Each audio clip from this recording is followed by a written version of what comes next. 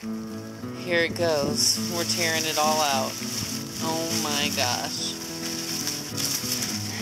It's sad to say goodbye, but if you're not producing, you're not welcome. No, it so sucks. This cantaloupe used to be so nice, and now we just have to tear it out.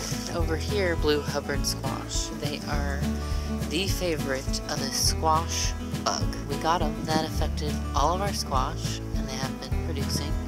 You're not welcome. We got 1 melon out of this huge plant. And now we've begun tearing out the third bed, except for our okra, red Alabama okra. The new growth looks awesome. Oh, there's a pod.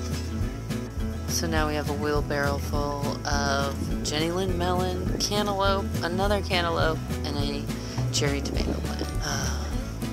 So, as you can see, it's not how it should look.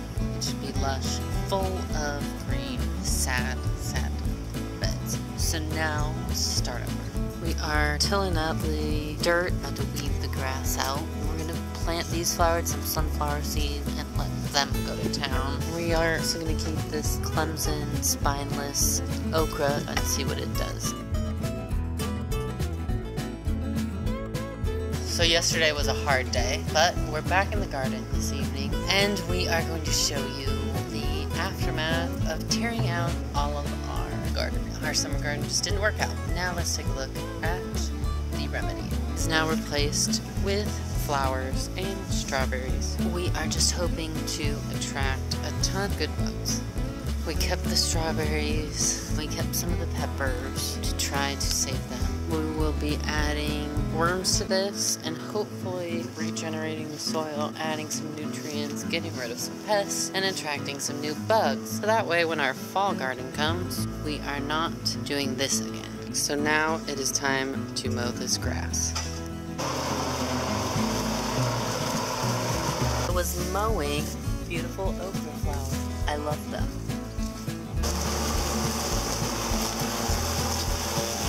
Now that we've gotten the yard all cleaned up, mowed, weed whacked, and pulled out the remaining plants that were affected by bugs, let's take a tour of the garden.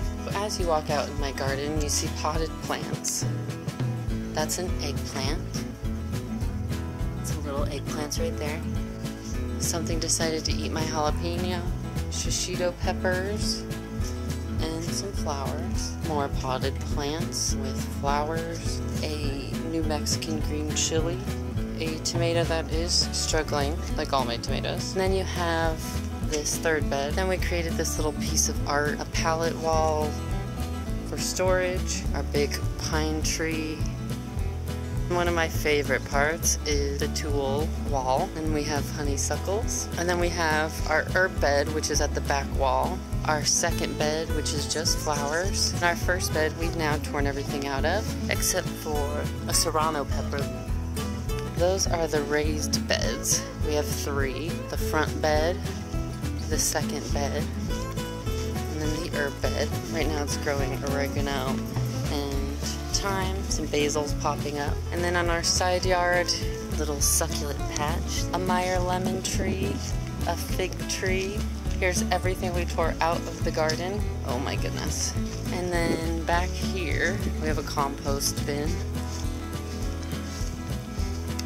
Thank goodness for this pine tree. It gives great shade. The other side of the yard, the sunny side that we're trying to change. And that's the garden. I guess what better video to show you first than how to start over, because you're gonna start over every season. Fall's coming soon. We figured better just to get started on our fall garden and get the soil ready so we can have an awesome garden for fall.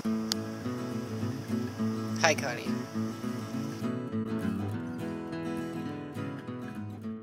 But pretty much confirmed that I have what's called hereditary hemochromatosis. My body absorbs too much iron.